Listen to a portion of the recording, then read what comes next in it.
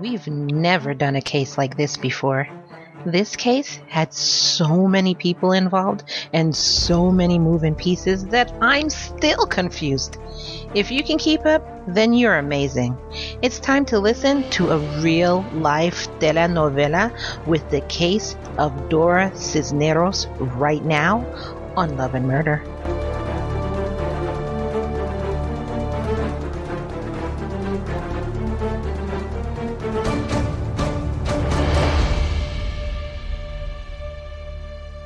Good evening, everyone. Welcome to a new episode of Love and Murder, the weekly true crime podcast discussing relationships gone terribly wrong.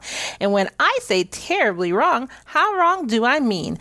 And it's at this moment that Char usually says, "Dead wrong, Ky. Dead wrong," because that's what Char sounds like. However, Char is not joining us tonight. I am your host, Ky, and like I said, our gorgeous co-host Char is not here. She's actually sick with COVID. She was able to do a bonus episode yesterday, so if you want to see our bonus episodes or if you want to hear our bonus episodes, you know where to go, patreon.com/loveandmurder. However, today she's feeling really under the weather, really tired, really sluggish, and I'm not going to force her to do an episode, so it's just you and I tonight. So here we go. Our show discusses true crime cases told in the form of a story with mystery, suspense, and just a little bit of humor sprinkled on top. But as I always say, it is never, ever, ever at the expense of the victim. And if you actually listen to our show, you know that we never, ever laugh at the victim. Download Good Pods and subscribe to Love and Murder over there, as well as check out other indie podcasts. Good Pods is good for iOS and Android, so no matter what you have, you can listen on the go. Tonight, we're talking about, I really don't want to give away anything about it, because when you hear this story, you're going to be like, huh? It is one of the weirdest, most I can't even understand type of cases we're going to give you. Well, I say where, but I'm going to give you tonight. It's a love triangle, but it's a triangle without the love, and I don't know. They were drawing it and turned it into a circle. I don't even know. It's the weirdest case. Just wait. But first, I'm going to give you my weekly reminder to listen to our last episode, The Case of Cindy Reese, number 59. And actually, we missed last week, so this episode was from week before, but we missed last week because Char had COVID and I didn't want her to record. So last episode, which was episode 59, was the case of Cindy Reese, and it was an insane case, but the trial was even more insane. And basically, it's a small town where everyone knows each other, and fries played a big part of the outcome of the case. So go ahead and listen to Cold Fries, the case of Cindy Reese, episode number 59. And in our exclusive community, we're doing the countdown to the end of our summer sale. So go ahead and join now. We have so many bonuses going on in there right now. And with the summer sale, you will get access to all the bonuses for only half the price. So go ahead and go to www.patreon.com/loveandmurder. You're going to choose Much Thanks Secret Tier, and you will get in at only $5 a month, which is only 50% off of the normal price of this. You get all the bonuses we offer. Crazy true crime bonus episodes, relationship questions and answers, getting to know the host, ad-free regular episodes, so you don't even get this beginning. You get straight into the case. Behind the scene content, love obsession, serial killer corner, and random shows that I just put out because I feel like putting them out. Right now, we just did it getting to know the host episode. Week before, everybody in the group I just put out a plethora of bonuses, and I actually have a random bonus that I'm about to put out this weekend. That's not even included. It's just extra. So if you want to be part of that, you want to get more content from us, then head on over to patreon.com/loveandmurder and join the Much Thanks Secret Tier. In 10 days, that tier is going to disappear from public view and the price will go back up. So now is the time to do this. Today is day 10, so we're counting down. Also, to make it easy on you, the link to the secret tier is in the show notes below. So all you have to do is click on it and subscribe. Now, on to the show. Albert Joseph Fisher Jr., aka Joey, was born in Brownsville, Texas on January 16, 1975, to A.J. Buddy Fisher and Corrine Nelson. Unfortunately, A.J. and Corrine divorced when Joey was 12 and later went on to marry separate partners. Joey lived with his mom and his stepfather, who his stepfather's name was Bo Nelson. He was actually described as a very smart boy, making honor roll in high school and ranking 11th in his overall class. That's impressive. He also spoke my second language, which is sarcasm, and loved to make people laugh. When he graduated from high school, he would be going to the honors program at the University of Texas in Austin in hopes of becoming an engineer. Again, impressive. While he was in 11th grade, he dated a girl named Christina. Christina Cisneros was born in 1976 to mother Dora Cisneros and father Dr. David Cisneros. She was one of 5 kids and was described as a quiet girl. But that didn't mean she didn't come alive when people she knew was around, which is usually how shy people are. I can attest to that. You think I'm not shy because I run a podcast, but if you meet me in real life, you'll see that's different. Christina's mom really liked Joey, and she liked that her daughter was with him. I mean, he's an A student. He's 11th in his class. He has hopes. He has dreams. Who wouldn't? She thought that he was a really good kid, an academic achiever, and a good candidate for husband material for her daughter. Now, Dora Cisneros was born in 1938 in Los Indios, Texas, to a rich ranching family. She went from rich to rich when she married a surgeon from Brownsville, Texas. She was well respected in the area, volunteered in the medical community, helped raise funds for the medical scholarships, and was the president of the southern chapter of the Cameron-Willsey County's Medical Society. Sounds like an amazing wife and mother to me. But back to the kids.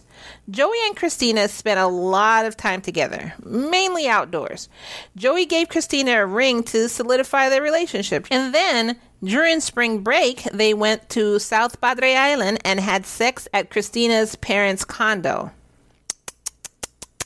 However, afterwards, Joey ended up regretting doing this, but then Christina denied that it even ever happened, which is weird.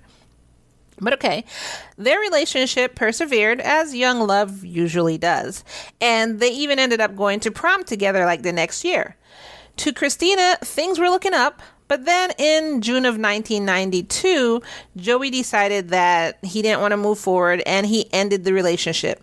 He felt like there were no emotions involved in the relationship, and according to him, he was looking for more of a connection.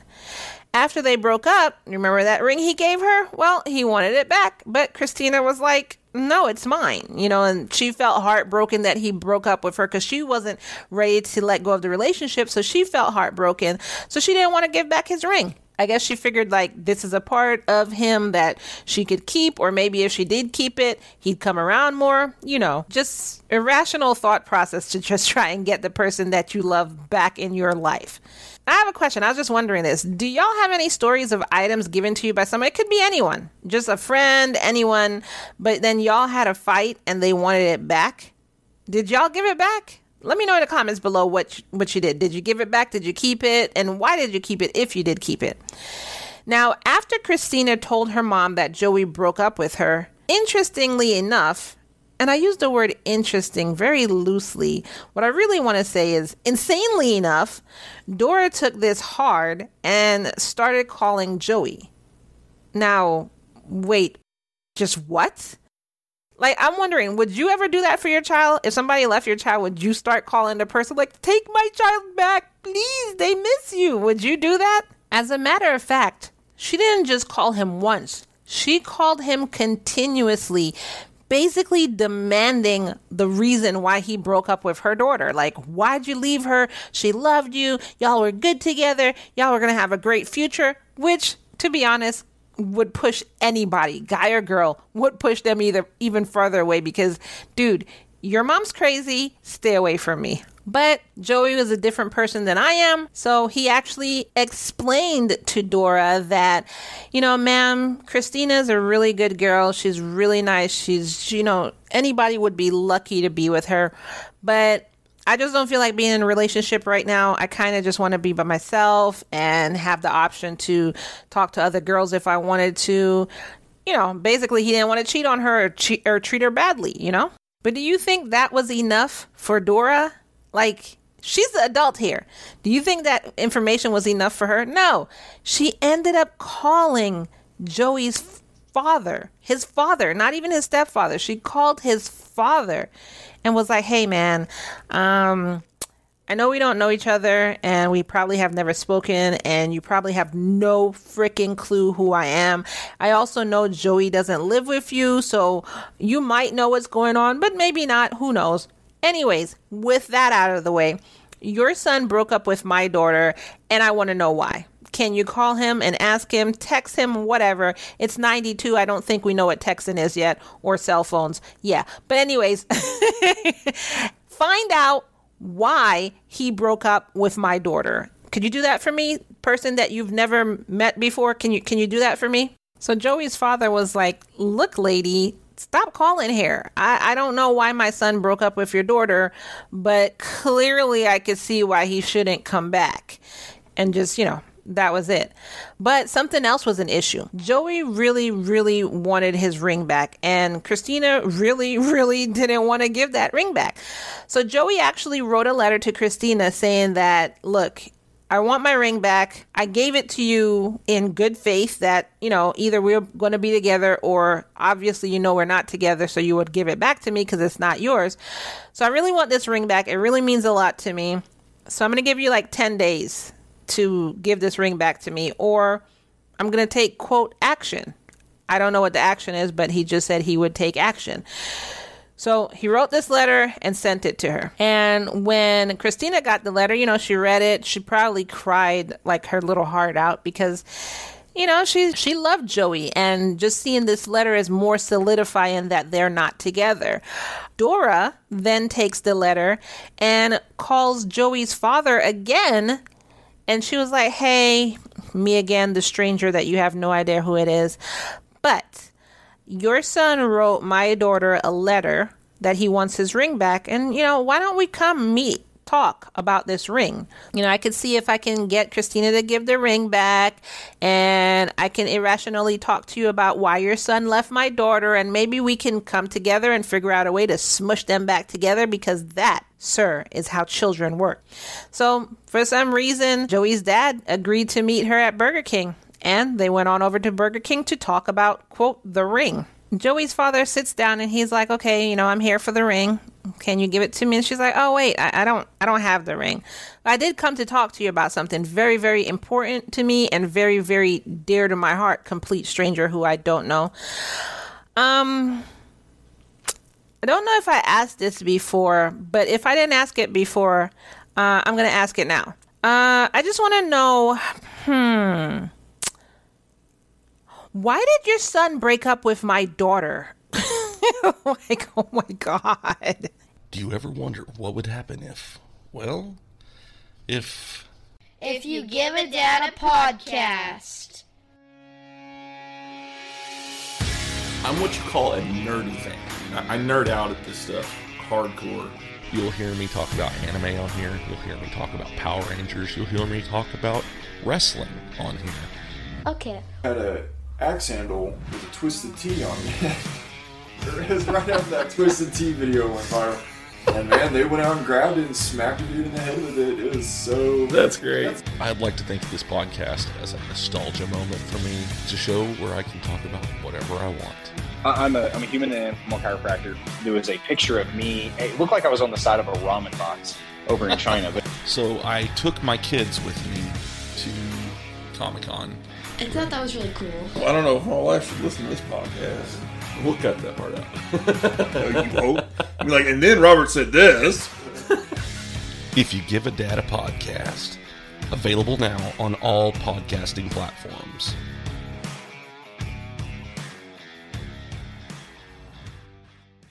And Joey's dad was like, what? I came here for the ring. Okay, look, let me just lay this out for you. Whatever happened between your daughter and my son is between your daughter and my son. I don't know why he broke up with her. That is his business. He told your daughter, I'm pretty sure he gave her his excuse, whether it was true, false, whatever. He gave her his excuse as to why they broke up. Your daughter needs to accept it. And she's like, well, no, my daughter accepts it. I don't accept it. I don't accept it. And you know, Joey's father was like, well, my son's old enough to make his own decisions. Even if I tried to make a decision for him, what did you do when your parent tried to make a decision for you at 17? Did you just easily go along with that decision? No? Well, okay. He made his decision. There's a reason he made this decision, and I'm not getting involved. That's it. They broke up. Leave it alone. Then Dora was like, well, do you know that Joey drinks? And his dad was like, okay, I'm pretty sure, you know, a lot of teenagers do this. This is what his dad said. I'm pretty sure a lot of teenagers do it. So, yeah. And she was like, well, I saw him drunk one time. And he was like, okay, well, if he's ever been drunk, it's never been when he's around me. But I'll talk to him, you know, maybe don't get drunk, act more of a gentleman, be better. I don't really know what you want from this conversation, but I totally came here for the ring, and you don't have the ring. So I don't know. My son said 10 days, like this is like day 9 or 8 or something. So I don't know what you want me to do. And then she was like, well, yeah. I'll get the ring to you. I'll convince my daughter to give you the ring, and we'll get this together. I apologize for asking this question again, but, you know, we'll get the ring and I'll give it to you. So then when Joey's father left, he calls Joey and he's like, look, I don't know what happened between you and this Christina girl, but I want you to call her. And if you've ever offended her, just apologize to her. Just can we just cut clean ties, please? Because I don't know what's going on. This mother keeps calling me. She showed up saying she was going to give me a ring, but she came asking me, why'd you break up with her daughter or whatever. So if you ever offended or was mean to Christina, please give her a call and just apologize to her. So it was never clarified if he actually did do this, which if I were him, I wouldn't, because like, I didn't do anything. I mean, I understand where his father's coming from. He's just trying to get this crazy woman from calling, to stop calling. But Joey actually knows what happened. You know what I'm saying? And if there was no reason for him to call her to apologize, then he probably didn't. As opposed to if he did, then he maybe did. As opposed to he's a teenager. And good Lord, leave it alone. But even so, after all of this, do you know that Dora still kept calling him? Like, woman, give it a rest. Like, even one time she called him and she was like, look, Joey, my daughter loves you very, very much. I don't know why y'all broke up. I personally think that y'all should get back together. How much you want to bet that Christina had already moved on and she was like, she had gone through the depression and the crying phase and everything like that. And she was just like, okay, I accept it now. And her mom was the one still on this. But anyways, she was like, look, if you get back with Christina, I'll give you $500. Like 500. Like that's 1, 2, 3, 4, 5. 500. I'll give you this if you get back with my daughter. And Joey was like, what the no, I don't want your money and I don't want your daughter. No, we broke up. Like, I don't understand how to get this through your head. We broke up. I don't want to be with your daughter. And after all of this, like, she kept calling, she kept pestering him, kept hounding him, blah, blah, blah, get back with her. So one day he couldn't take it anymore. And he was like, look, stop. Just stop calling me. So senior year rolls around for him and he starts dating a new girl. They went to the homecoming dance together and everything like that. And around the same time, see, like I said, Christina had moved on. She started dating another boy. They both just moved on. But apparently her mom just, I don't know why, I don't know what is going on with her. But even though the kids moved on, she couldn't move on. On the morning of Wednesday, March 3rd, 1993, at around 7 a.m., Corinne, which is Joey's mom, heard a noise while she was upstairs in her bedroom. To her, it sounded like a branch breaking or like someone's car backfiring or even just weirdly like fireworks, like just somebody setting off just one firework. And she looked out the window to see what was going on. And she actually didn't end up seeing her car in the driveway. She didn't see anything out of the ordinary. So being that it was 7 a.m., Joey usually doesn't leave at that time, but she thought maybe he went to the store to go pick up something for lunch or something for school. But Joey's brother was like, no, I see the car in the driveway. It's like literally right there. So she was like, okay, that's weird. So she ran downstairs and went to the garage. And so you know how you open the garage and you can walk through the garage and you're out into the driveway. So she did that. And then she saw something no parent ever wants to see. She saw her son Joey lying face up in the driveway, just bleeding and staring at the sky. So she started freaking out, and she told her daughter to call 911 and to call their father, like, because their father only lived like a little while away. So it was like, call 911, call dad. When they called their father, you know, he ran over. Who's going to stop? I wouldn't even get dressed. I run over. As he's getting to the house, he's hearing police sirens getting to the house as well. He's hearing it getting closer and closer as he's getting to the house. I mean, can you imagine that as a parent? You get this call, your daughter's telling you, you know, your son's been shot. He actually took a bunch of shortcuts to get to the house, and instead of going through the entrance for the subdivision, he just cut through the trees. He was like, screw that. He just cut through the trees, which I completely dig. I'd have done the same thing. And he said he was driving like 110 miles an hour, or for our non-American listeners, 180 kilometers an hour. And like I said, as he's getting closer to the house, he's hearing sirens getting closer to the house. So as a parent, that's going to make you panic even more, because you know this isn't a drill. This isn't like something that your ex-wife is making up. This isn't April Fool's or whatever. You know this is something that's real. The sirens are getting closer just like you're getting closer. So when he got to the house, he jumps out of his car and he sees Joey's body lying on the ground, face up, and he's holding a garden hose. The garden hose was still running, which means it was mixing with his blood. And so by this time, the entire driveway and the road leading up to the house and everything like that was just blood. So like it made it look even worse. You know what I'm saying? So it was just blood everywhere. So when cops arrived, they're getting the situation together, and obviously they're starting the investigation. Had anybody seen anything? So Joey's brother Eric actually said he saw a short Latino guy who looked like in his mid-20s with a beard driving a white four-door car with Mexican license plate speeding away, just speeding away from his house. That is like the most obvious. You don't have an American license plate. It's completely white. That's like driving up somewhere with a yellow or a red car and then doing something. And it's that is the most, I don't understand criminals. That is the most obvious thing ever. So then they started calling around trying to see, well, who has something out for my son? Like, what's going on? Who would shoot him?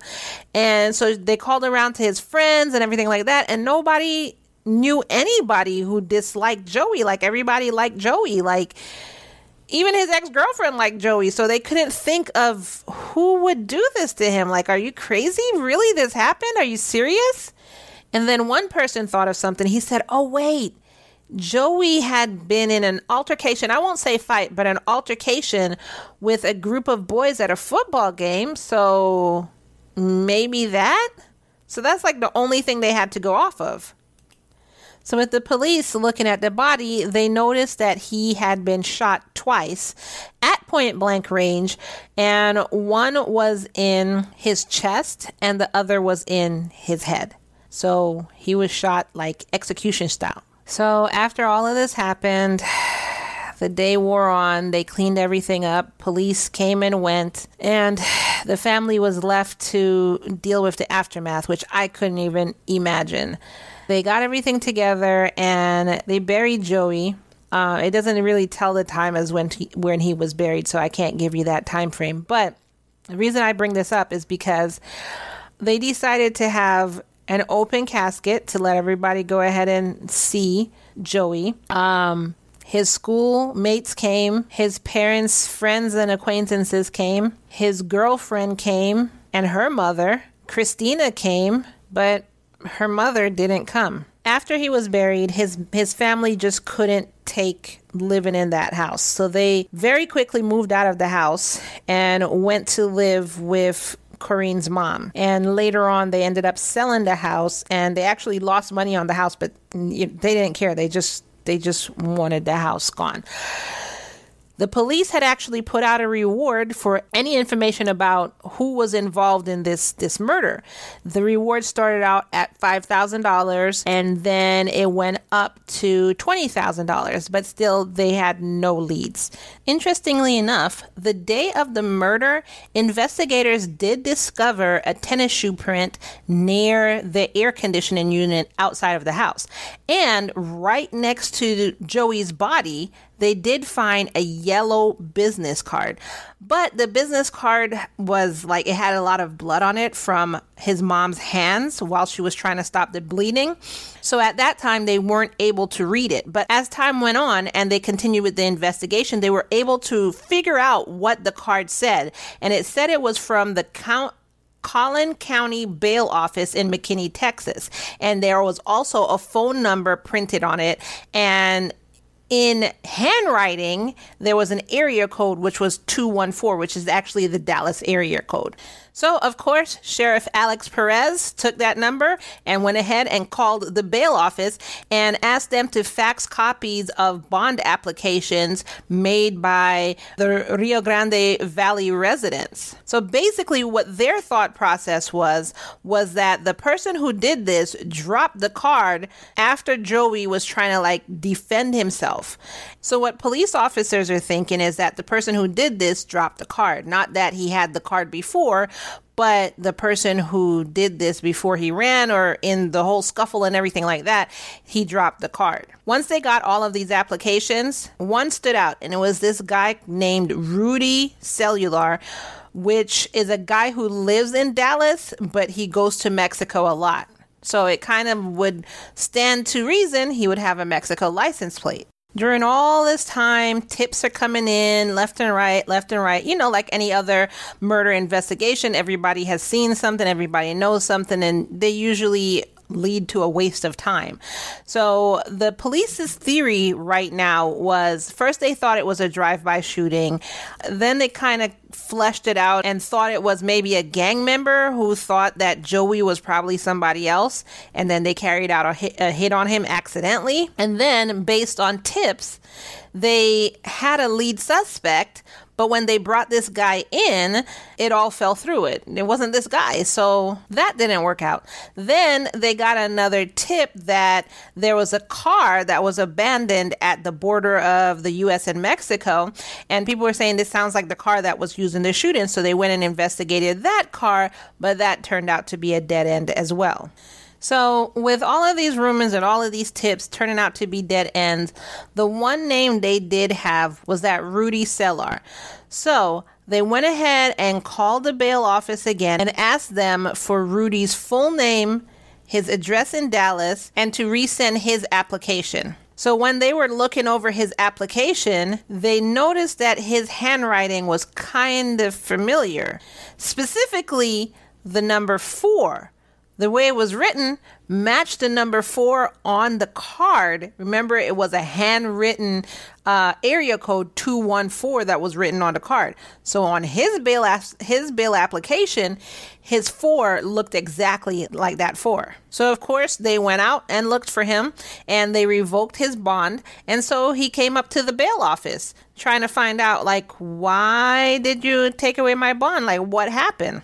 And when he got there, police were there waiting for him, and they scooped him up and started questioning him hey, look at this business card. Does this look familiar to you? And he was like, yeah, actually, he says somebody had given him this card at the La Quinta Motel in Brownsville and told him to call this number if he was ever arrested. So they were like, oh, really? And they went down to the motel that he was talking about. And this motel was actually a meeting place for like criminals, but like lower ended criminals.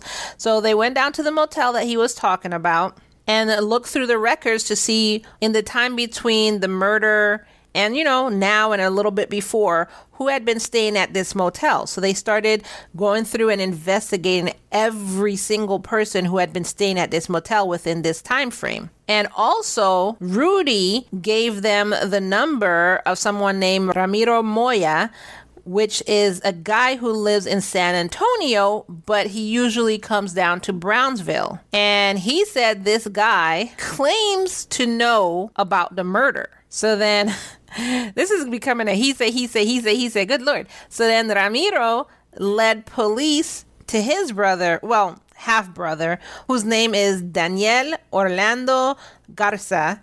And he was a San Antonio painter who also went to Brownsville a lot and Mexico a lot. So a couple weeks later, so now we're like in the middle of March, police interrogated Daniel. And he said he actually had a landscaping business in Mexico. That's why he went between San Antonio and Mexico, but why Brownsville? So this is his what he claims, that I have a business in Mexico, so this is why I go between San Antonio and Mexico. But police didn't really buy that story, and they were more thinking he was a drug dealer.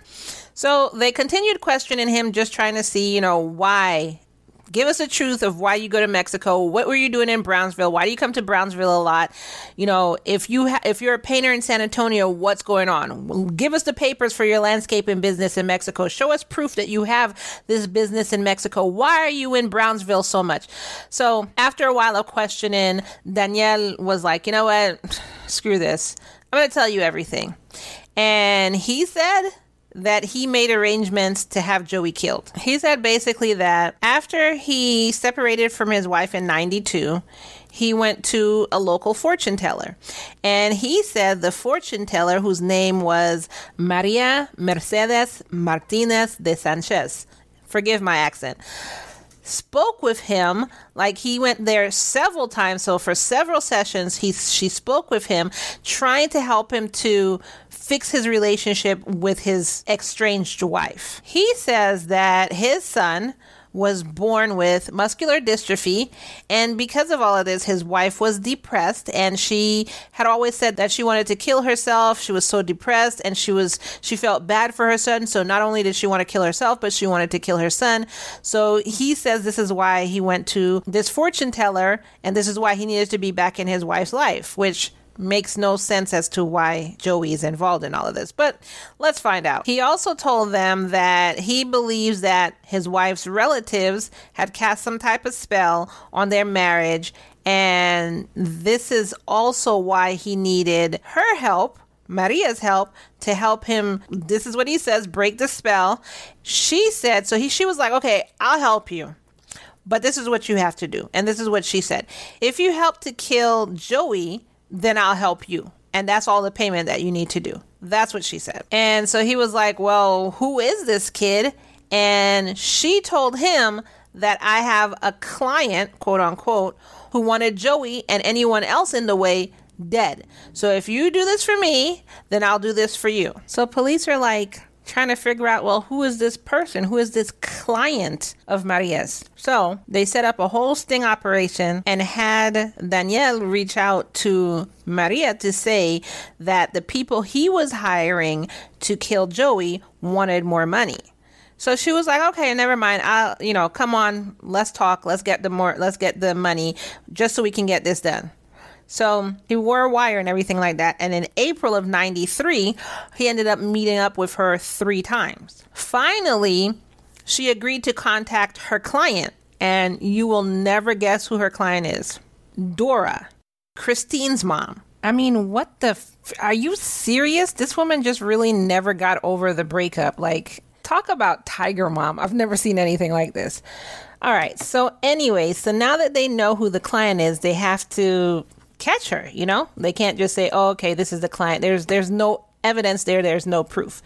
So once they had proof from Maria that, you know, this is my client here, we're going to contact my client so that Daniel could give her the money, police felt they had enough to arrest Maria. So on April 6th, she was arrested, and she was like, no, you don't understand. I don't know if you look at this shirt that I got from Love and Murder podcast, even though I never knew I was going to be on here, but it says, look, I sing like a bird. So she was like, I'm going to work with you. I'm going to help you catch Dora. And so she was like, don't worry about it. I'll work this out so we could work something out, because this face, I'm too pretty for prison. So the next morning, she called Dora and scheduled a meeting with her and told her that, yeah, they're going to carry out the hit, but the assassins want more money, and so you need to pay more money for this to happen. So she got in the car with Dora, and they rode around Brownsville. And while she was in the meeting, she was wearing a wire and everything. So while they were driving around, police drove close to them so that they can, you know, listen in on the transmitter. However, they kept, you know, coming in and out, so they only heard portions of the conversation, and it was basically, as they're hearing it, it's recording. So they were only able to record portions of the conversation. So while they were in the car together, Dora did give Maria more money. It was an envelope with $500 in it. So on the recording, you could hear Dora ask Maria if there was any evidence that she was the one behind the murder. Then you also, because remember, it's choppy. So then you also hear Dora mention Daniel's name and then somebody she called El Cortado, but they never found out who that was. Other than that, there was no incriminating evidence against the gunman.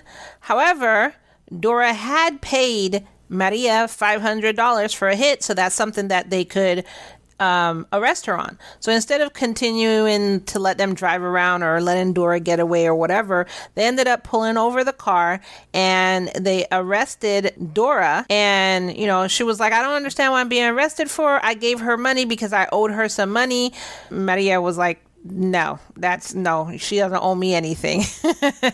So Maria was singing like a bird. So both Dora and Maria were arrested and charged with capital murder, which, don't forget, this happened in Texas. Texas, Florida, look, there's some states that you just don't do stuff in.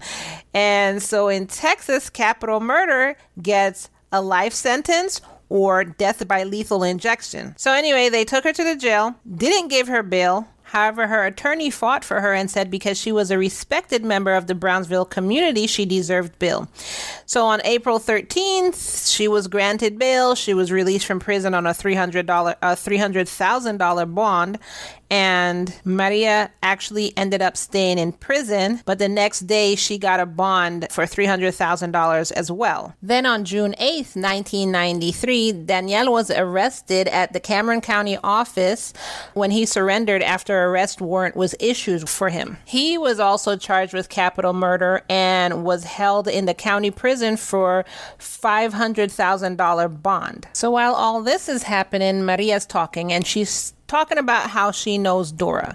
So she said Dora came and visited her at least 3 different times to talk to her about some type of breakup between her daughter and her daughter's ex-boyfriend. During the first meeting, Dora wanted to know if Joey felt anything for her daughter. Like, did he love her? Did he care about her?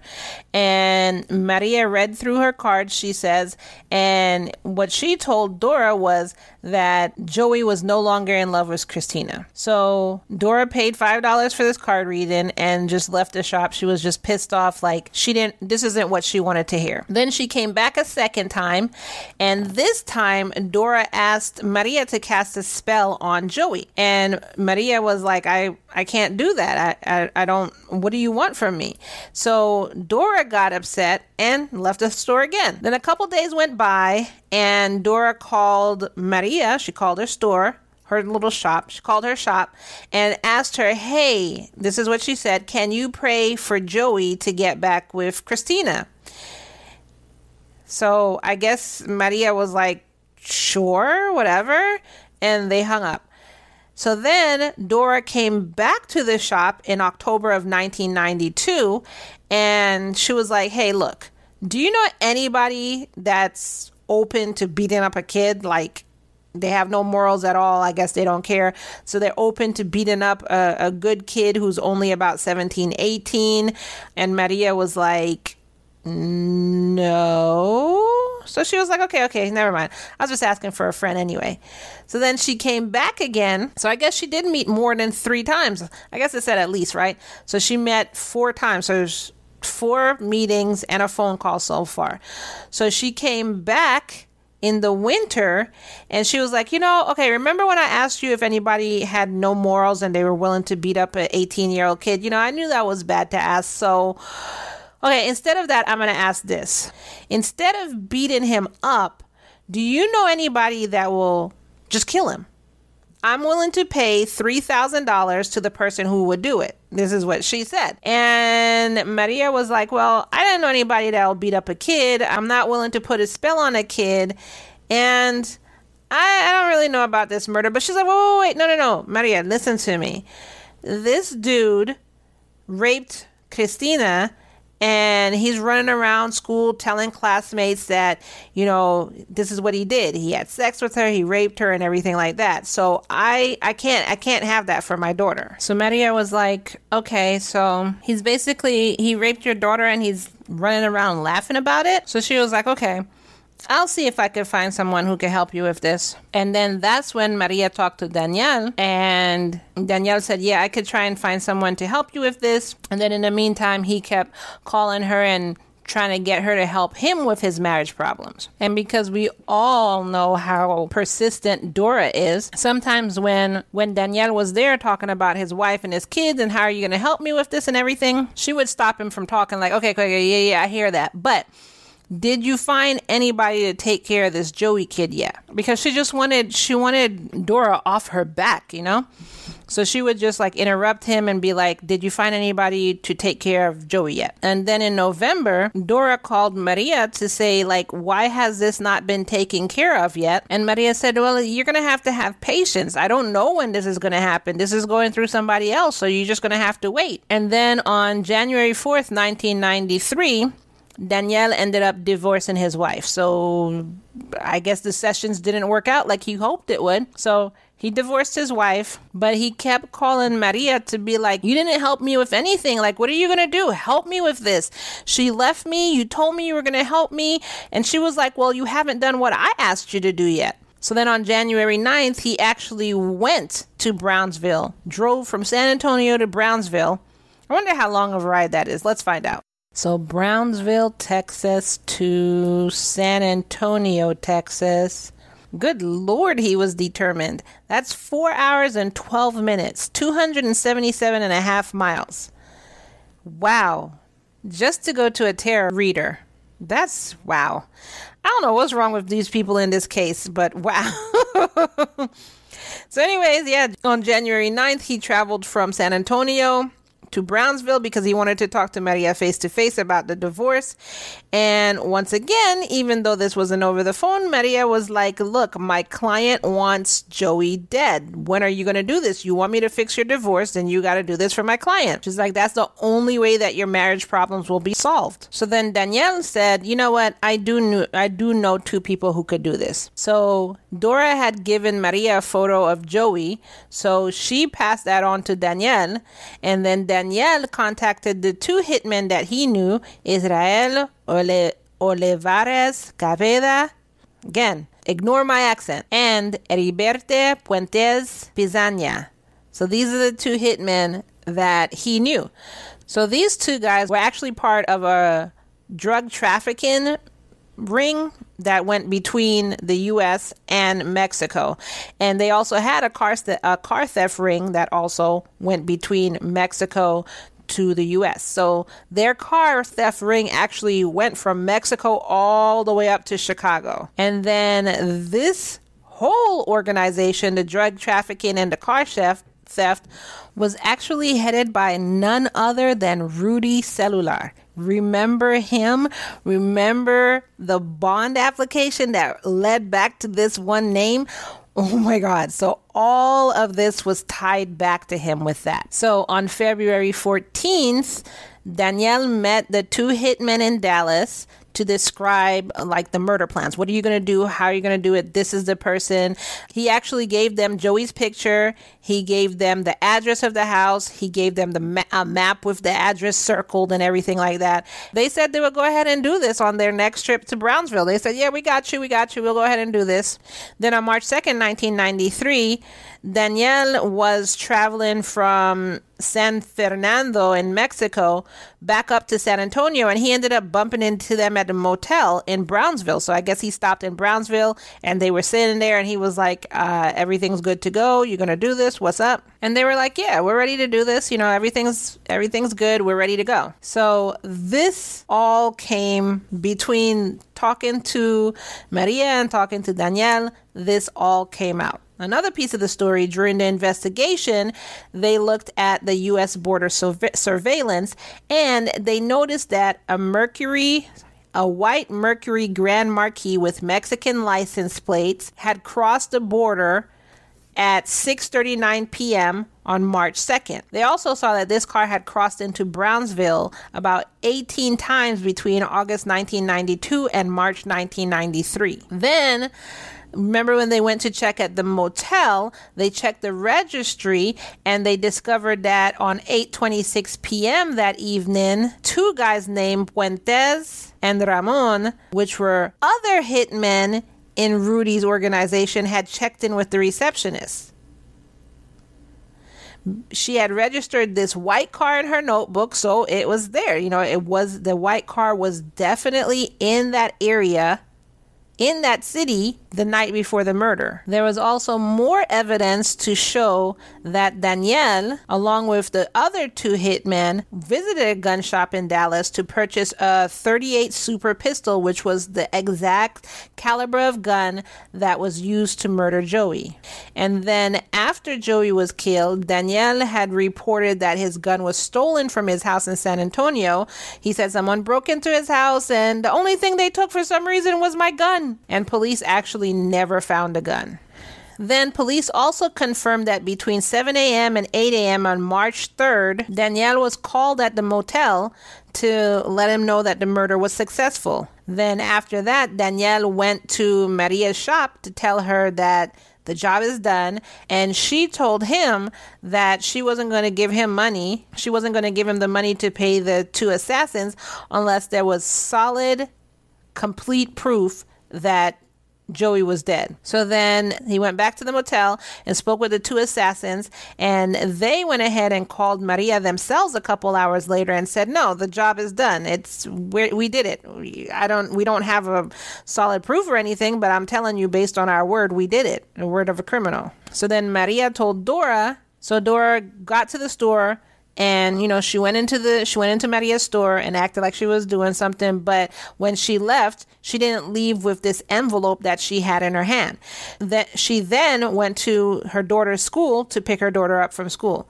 Then later that evening, the two hitmen met with Maria and picked up the envelope from her. Then after that, Danielle was picked up by his nephew, his nephew took him to the airport, and then he flew back to San Antonio. The funny thing is, he said that on his way to the airport, he did pass through Rancho Viejo and he remembers seeing police cars at a house, and the house was taped off with yellow tape.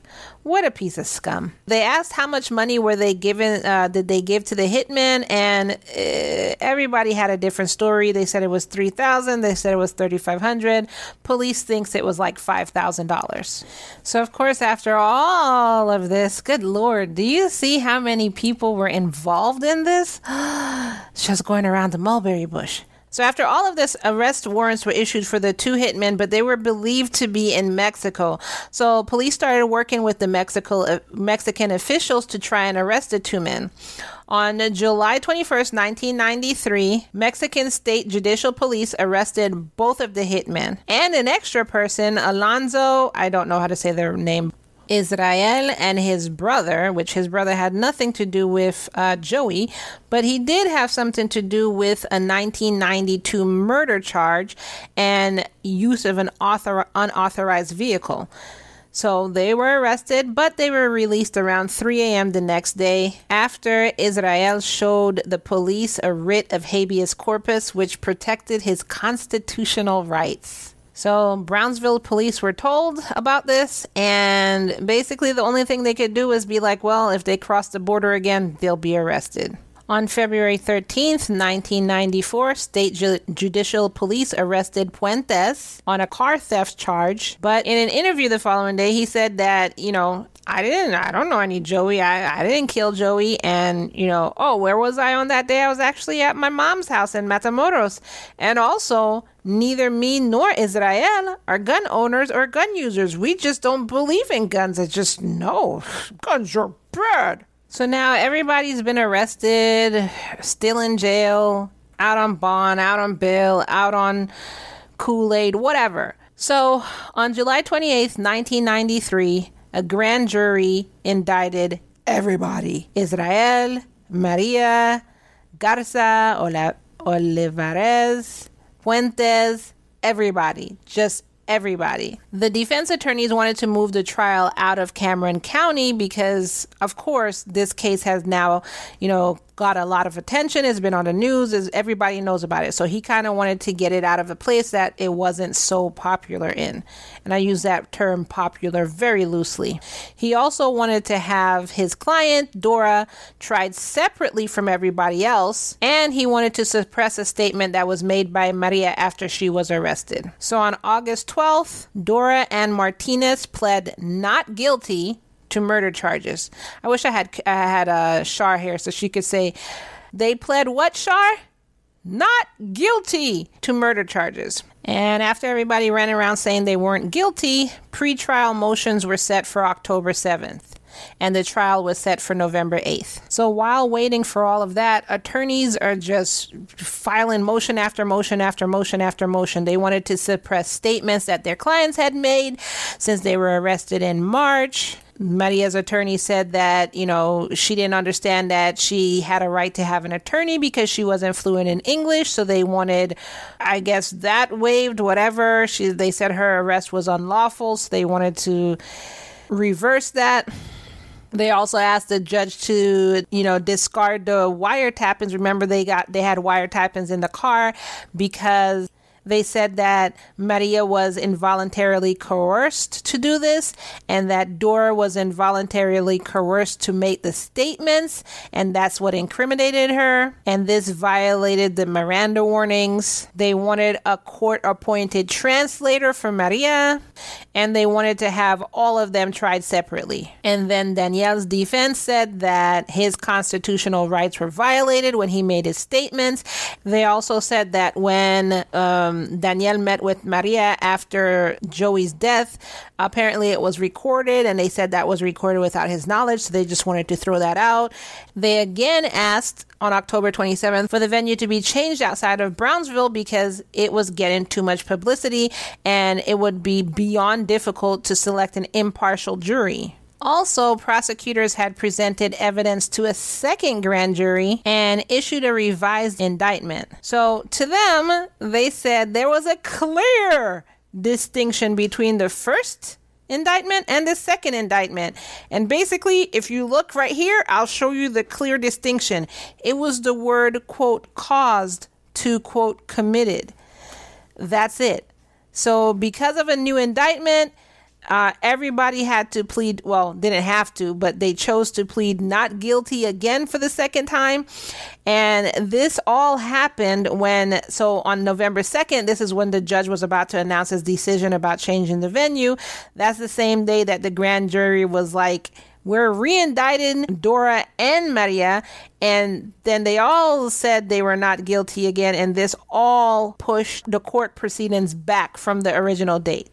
So everything had to be reissued. So a pretrial hearing was then scheduled for November 2nd instead of October 7th. And so that obviously pushed the trial date back. So pretrial is a month late now, and I'm guessing the trial date is going to be a month late again. Like I said, they were filing everything. Guess how many motions were filed?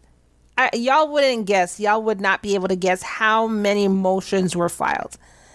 42 42 motions were filed.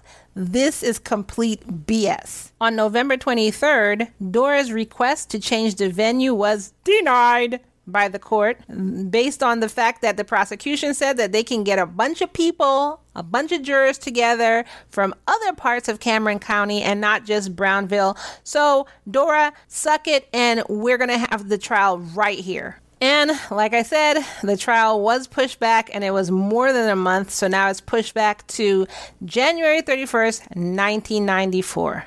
And on that same day, that's when Maria decided to admit that, yes, she indeed conspired to kill Joey, and she agreed to testify against Dora and Danielle. And with this agreement, what she was trying to get was she was trying to get her capital murder charges dropped and for her sentence to be changed to conspiracy instead.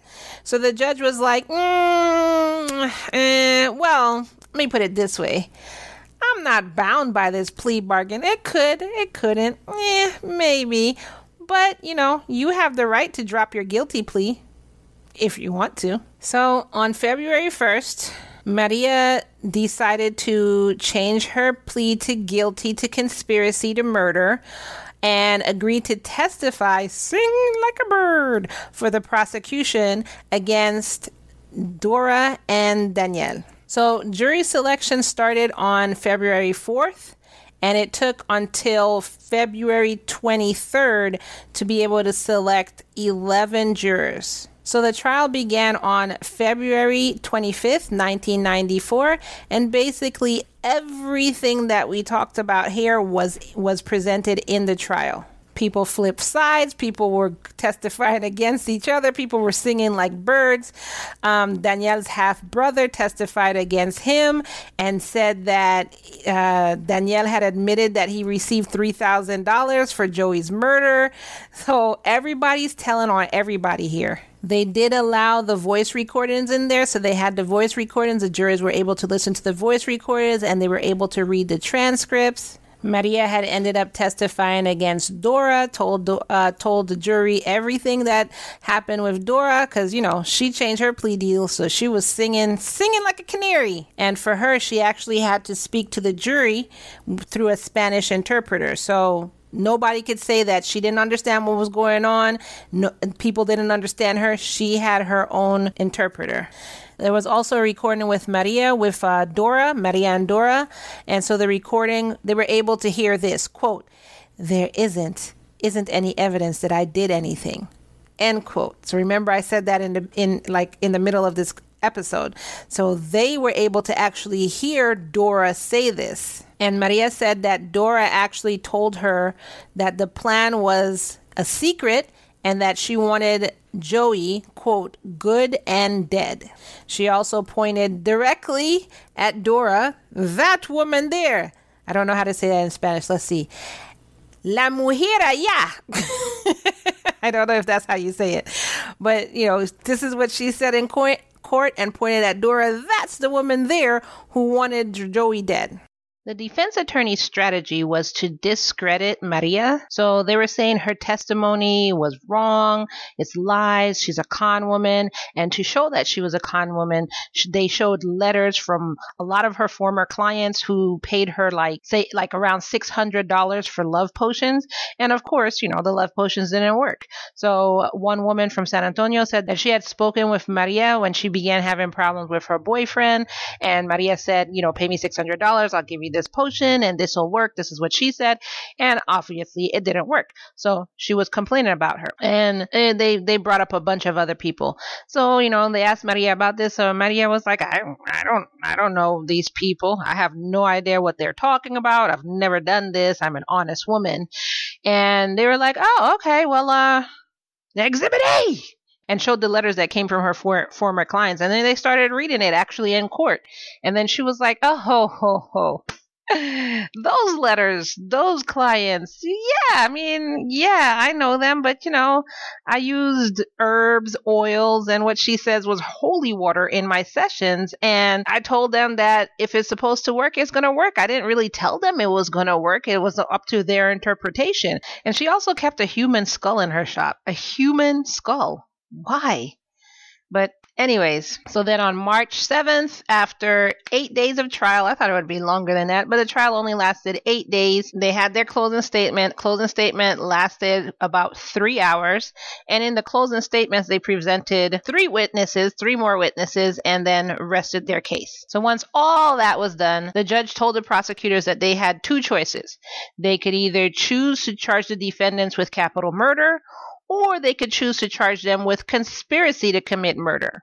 And the prosecution decided to choose capital murder, and they sought the death penalty for Dora and Danielle. The next day, the jury convicted Dora and Danielle of capital murder for arranging Joey's death. On March 9th, the judge sentenced both Dora and Danielle to life in prison because the jury decided that neither of them actually posed a threat to society. So they ended up getting life in prison with a possibility of parole after 35 years behind bars. On March 25th, Maria was sentenced to 20 years in prison for conspiracy to commit murder. And that was actually the maximum sentence for her. The shortest sentence would have been 2 years, so she got the maximum sentence, 20 years.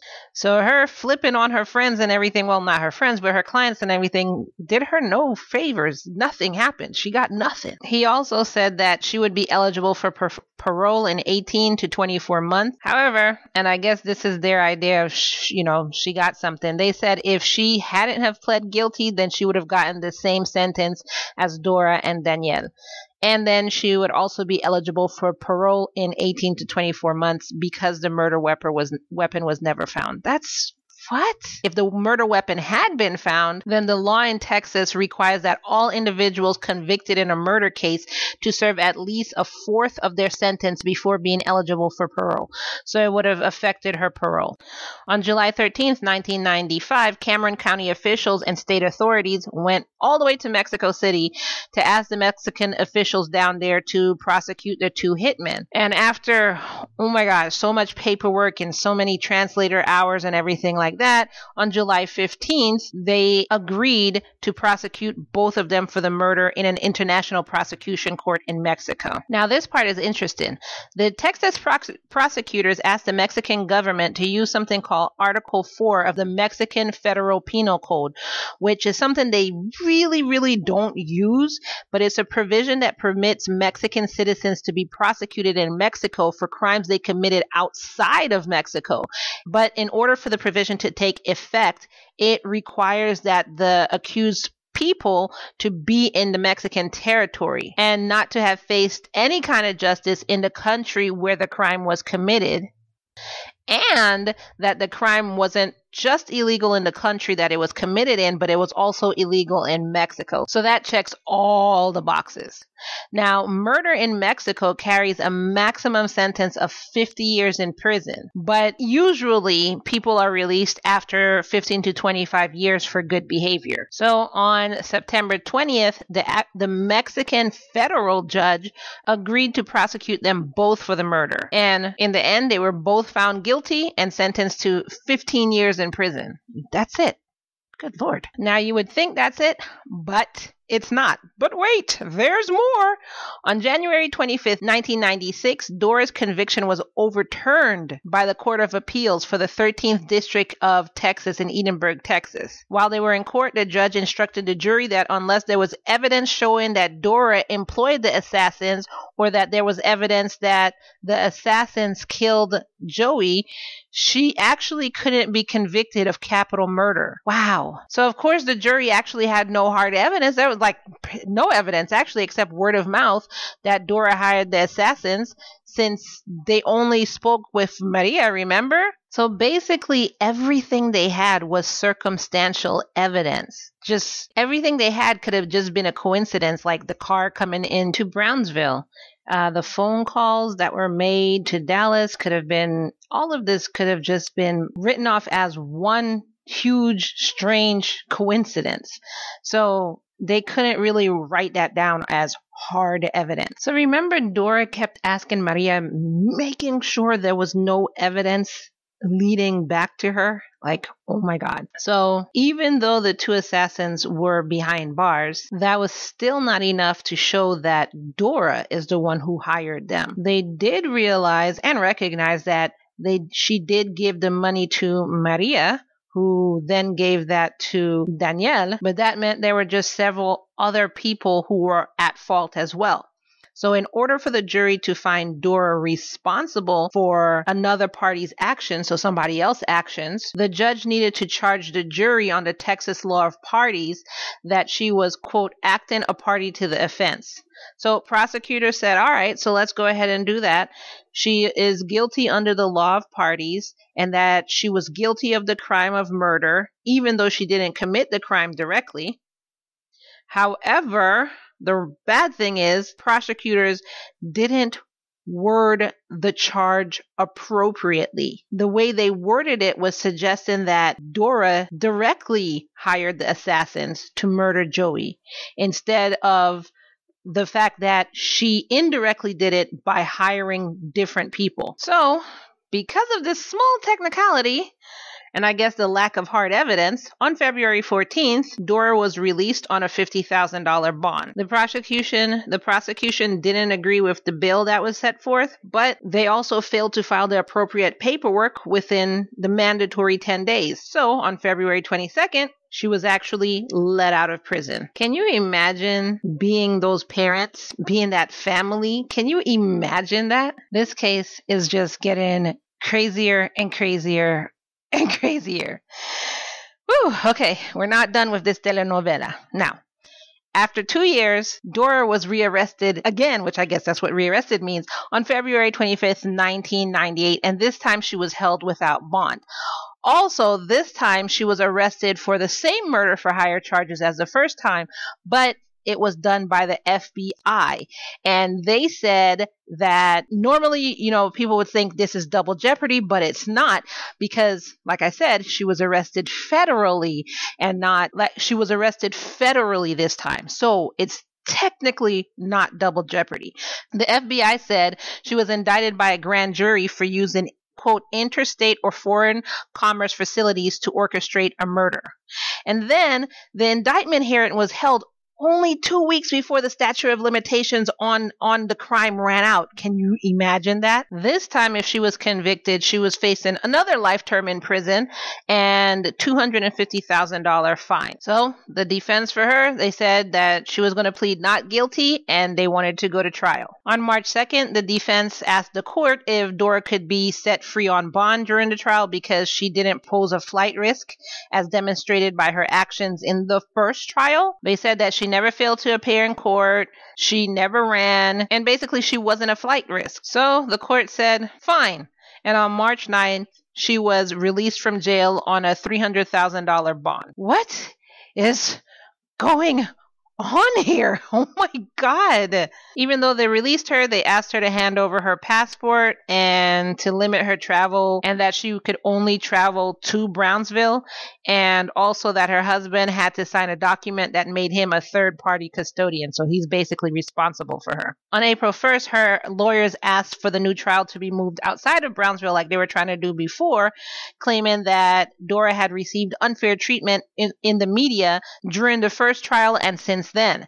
So on May 4th, the judge agreed and the trial was moved from Brownsville to Houston. So in their opening statement, the defense denied that Dora had anything to do with the murder, called Maria a liar, and said there's clear evidence, or lack thereof, that Dora did anything.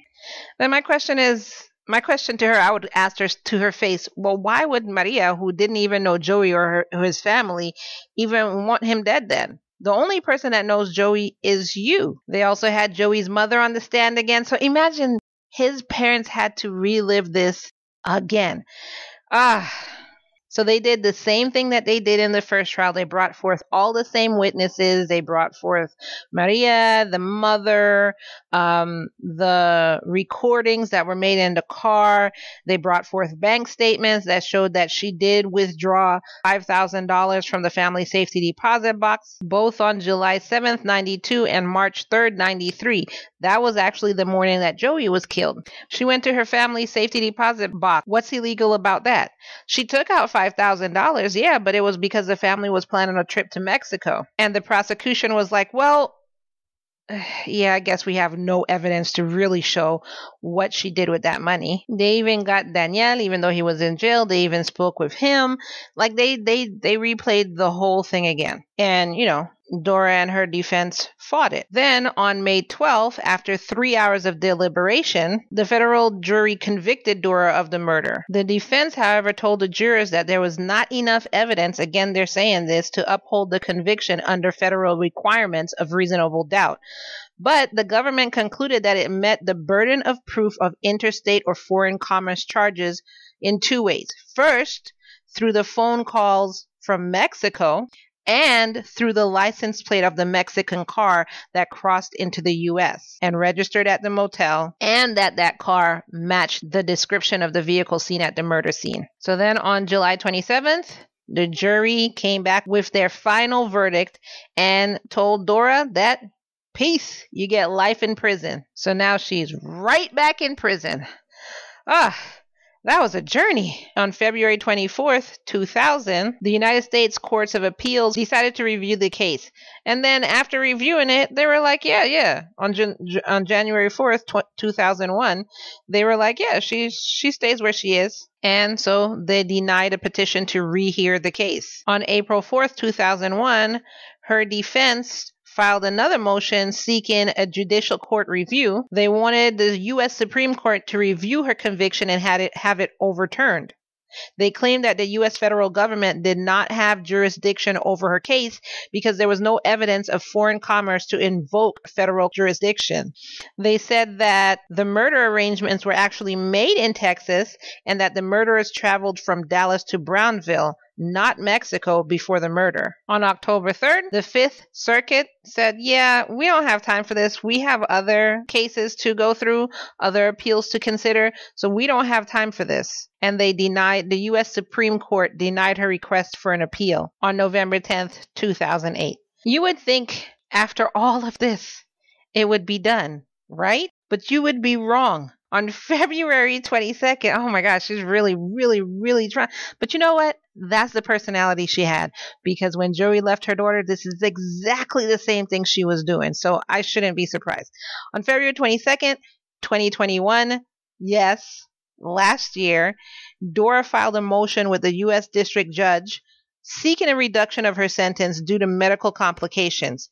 She wrote that she should never have received more than 20 years for the crime she committed and requested a reduction in her sentence. She also requested that the court appoint her legal counsel. Wait a second. She said that she was innocent, so why is she now writing that she committed a crime? Because she wrote, quote, she should not have received more than 20 years for the crime she committed. Wasn't her whole thing was that she was innocent? Quote, I am writing the courts to ask that you please accept this as a motion under 18 U.S.C. 3582. I have filed all the remedies. I suffer from neurocognitive disorder, thyroid arthritis, high cholesterol, also being treated for dementia. I am unable to care for myself. I do believe that I should not have gotten more than 20 years for my crime. I have been locked up for almost 30 years.